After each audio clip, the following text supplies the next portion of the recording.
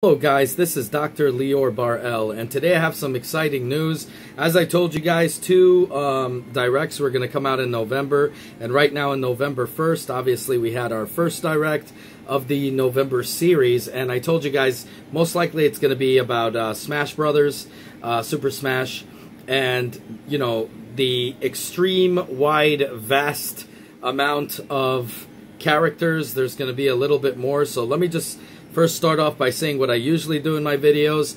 Anybody that just walked in, I did a bunch of mini-series. The first one's already complete. How to build a gaming computer / post-production for film work / productivity computer on the cheap. Anywhere from like $1,500 to $3,000, and you can build it on the cheap. That's already complete. You can look at my channel, you'll see it. And these are all per your request, and obviously make the requests come and I'll keep doing them. The second one that we're approaching right now, next week, I'm doing how to build a helmet. As you can see, you can hear that, you know, another helmet being made because I design helmets. So I'm going to show you guys how to make helmets from beginning to end on a 3D printer. If you have a 3D printer, you should know that these, you know, helmets usually range, with the finished, I'm going to teach you how to do even weathered paint. They go anywhere from $700, $800 to $1,000, you know, for a helmet. I'm sure some people even charge more. You'll be able to build it for about 20 bucks at most, and that's including paint and everything. So I'm going to be doing that, and I'm going to be doing a giveaway. It's a Nintendo Switch holder that's a Mario holding a Nintendo Switch while it charges. You could play, or even put your cell phone on it and film yourself and whatever, you know, when you take it on the go. It's pretty cool. That being said, the next mini-series after that is going to be how to build a gaming / post-production for film work and stuff / productivity desk on the cheap. I'm going to show you guys how to do the desk I'm filming on right now, and you know, I don't want to show it to you guys till the actual mini-series. I'm going to show you guys how to build it. It has anywhere from what, like $700, $800 to $1,500, and I'm going to show you guys how to build it for a little over $300, or possibly a little over the $400 mark if you guys want to get the drawers like I did, and we'll get into all of that. So let's go right into the direct now. Already in the forums, a lot of people are sounding off about it. I myself am sounding off a little bit what I'm about to say about it. Now, first off, I knew it was going to be a Smash, you know, Nintendo Direct. I did think Diablo 3 and a bunch of other ones, because they were hinting at it, was going to come. It's possibly going to be the... no, it can't be the next, because it's coming out on November 2nd. So I don't know what's going to happen, but they might go over it. That being said, I thought that they were going to come out with more Amiibos than I thought possible. But again, till the next Direct, we might not know. You know, there still might be things in work here. So guys on the forums, ease up a little bit. I'm sure there's a lot of things coming our way very soon. Now let's go right into the Smash Direct, which is really what it is, what it was. So a lot of characters that I like are going to be added. Obviously, Ken and Incineroar. Okay, Incineroar I could give two shits less about him. But Ken, I always wanted Ken. One of my favorite characters in Street Fighter 2 from the beginning, and I just completely dig it. I really love it, and I'm so happy that they're finally going to be releasing Ken and a Ken Amiibo. As you know, obviously I'm an Amiibo collector, and you guys could look at my channel for that. I have you know, unbox my Amiibo every time a new or rare Amiibo comes out. I add it to the playlist, so be sure in the end of the video to check that out. But I'm going to have now a Ken for my Ryu, and that's going to be really, really cool. My Ryu! So I'm going to have Ken now in it. One of my favorite characters in the game, you know, including Guile and stuff. But I always loved Ken. Ken and Ryu were like my faves, and I really like that they didn't just slap him on. He's going to have Super Street Fighter 2 moves, and it's just really cool. And, you know, there's some different, you know, different moves, you know, compared to Ryu. It's just really cool to always have them. I don't know why they never had him. I think it was very stupid to include Ryu and not, you know, him. But now I'm really happy that they finally freaking released him. Now, Incineroar looks like a badass, you know, from Pokemon, except they made him a wrestler. He has, like, wrestling moves and stuff like that. I am going to say something that I don't particularly like about the Smash as well. And I know they do this and, you know, whatever, but every time, let's say, Incineroar is going to do a big slam or whatever, he does a pose. Now, you could get out of the pose. I think it's stupid. I think what they should have done was actually add a button for posing. You know, make a button, you press it, and he poses, and he can build up his power or something. I don't know.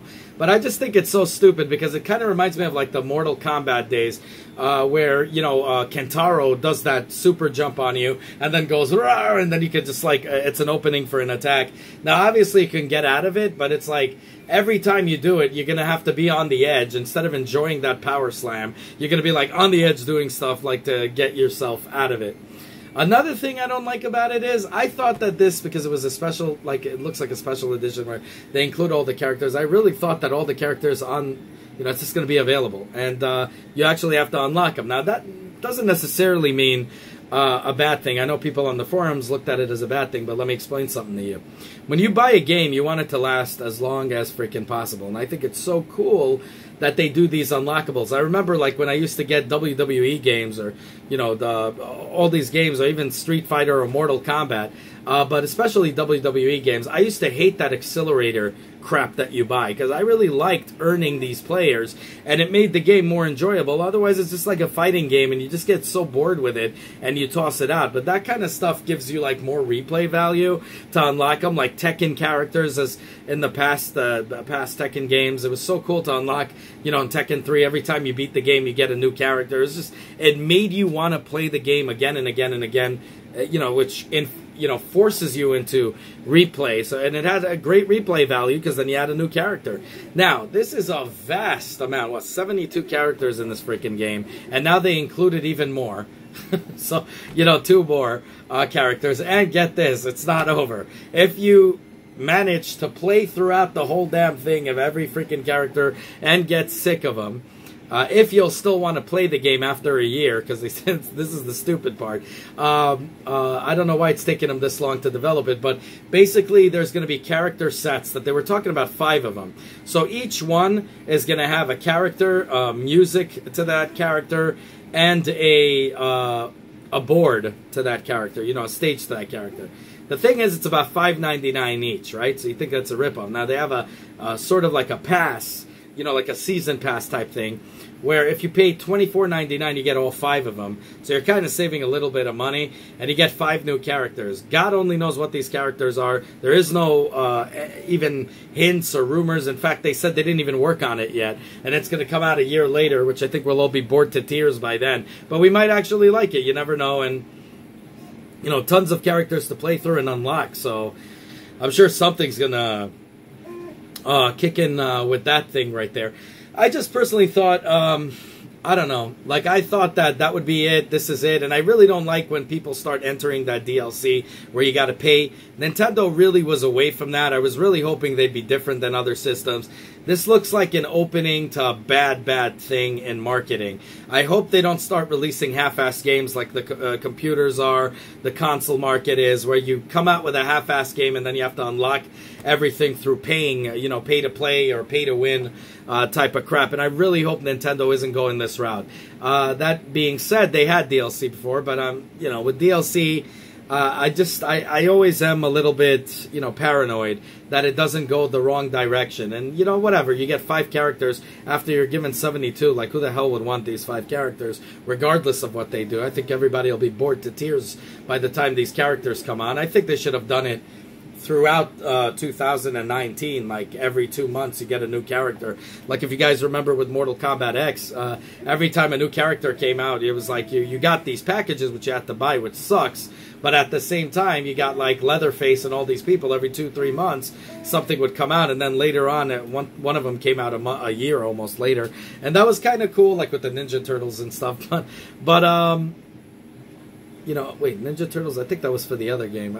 I think I got my games mixed up. Yeah, I think I got it mixed up. But Leatherface was in the game in Mortal Kombat X, or maybe I'm recalling it correct. I don't know. The point is, I don't like that DLC crap, but whatever, they got 5. Maybe it'll, you know, make the game more interesting in a year and we'll like it.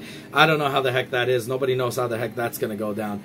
Now, the real cool part that I love, and a big disappointment as well. So, first off, the good part. Let's get to that. So, The thing that I really enjoyed is that they're giving you a free character if you pre-order right now. Okay, so I'm gonna, like I said, I'm gonna pre-order it as I agreed. You guys make these requests just like for the mini series, and because I'm self-funded here, based on the magnitude of any request, I will get, I will do that mini series for that specific topic. Same goes with the games. If there's enough request for it, I'm getting it, and I'm getting. Definitely Super Smash Brothers, and I'm gonna get the other one, the Mario U, whatever. I don't even know why they included they call it U, but whatever. I'm gonna get that too, as based your request, and I'll do a full-on review like you guys always tell me you guys love and appreciate that I do. So I'm gonna do a very in-depth, review of the game. So definitely I'm gonna get that. So I am gonna get that. It comes with a piranha plant, and they're also gonna have an amiibo for it as well. So a piranha plant. That's included in the game, which is pretty cool. Now with the spirit characters and all that, I mean, it's so mind-boggling. I'm not even interested. I don't even care. But whatever, it includes it in there. If it didn't, I wouldn't care either way. But whatever floats everybody's boat. And I'm a big Smash fan. I just don't care about spirits. I do think it's cool they added it, but it doesn't really do anything for me. I'm good at what in playing this game. That being said, you could buy a GameCube controller for it and, reminisce about old times. It'll feel like the olden days, which I'm thinking about it. That being said, the big disappointment here.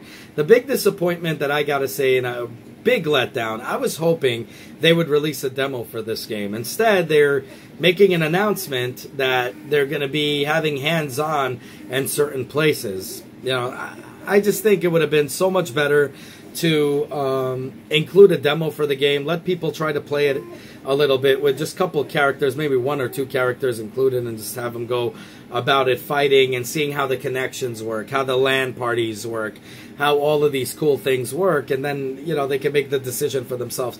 I really was hoping for a demo, and I'm really disappointed that wasn't included, and it's not just me. A lot of people said the same thing. But again, you never know. We're not in December, maybe mid-November, maybe the next Direct in November is going to say, hey guys, a demo's coming out and all of that. Now, the fantastic other news is there's going to be more Amiibos coming out.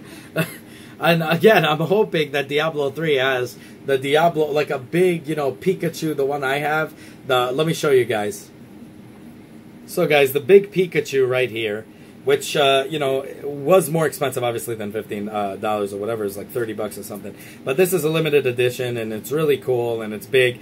Wouldn't it be cool if they had a big, giant Diablo figure, like really detailed and awesome? What an awesome collector's item that would make. I mean, I just really hope they come out with something that's really, really cool for Diablo 3. If not, it's a missed opportunity. I do think that the fact that they don't include Cloud and a bunch of other ones from Star Fox, sorry. The Star Fox ones is because I have a feeling they are going to eventually come out with a Star Fox game. The thing is, always I get irritated when I see Little Mac punching out people in the video, and then I'm like, when the hell is a new freaking Punch-Out coming out? That's what I want to freaking get. I don't even care if it's a port of the freaking Wii. I would love to play the Wii version on the go for cheap, but I would love to see a new Punch-Out game. With it, especially now with the gyro controls, you could add that to it. It'll be like playing the old Punch-Out with the Power Glove. That would be so sick. But we'll see how that works out. Anyways, let me know what you guys, if you enjoyed this. I really did. I thought that it was really cool that they give us an in-depth review of how the game is. So I really enjoyed it. I just think they could have went about it a little different in certain things. But again, we don't know. But it looks like this is what it is in Smash. That's it. And then the 5 characters, we'll see, they're working on it by next year or whatever. So we'll see how the heck that works out. Anyways, let me know what you guys would want the 5 characters to be. And also let me know what you guys thought of the Direct. Anyways, this is Dr. Leor Barel. Have a good one, y'all. As always, self-funded. That's why all the time you're going to see nothing but honest reviews in this channel. The only way you guys can help me out is by liking this video, subscribing, and hitting that bell button, as it'll alert you of any new videos to come. As you see, I cover a wide, vast amount of topics. Nintendo is my main. Obviously, 3D printing is my other one, and then building stuff and cool things and technology review. All of these things happen in my channel. So again, request them based on the magnitude of that request, of that certain topic, that is. I will make mini-series based on that. Anyways, as always, like, subscribe, hit that bell button. Have a good one, y'all. Take care. Bye.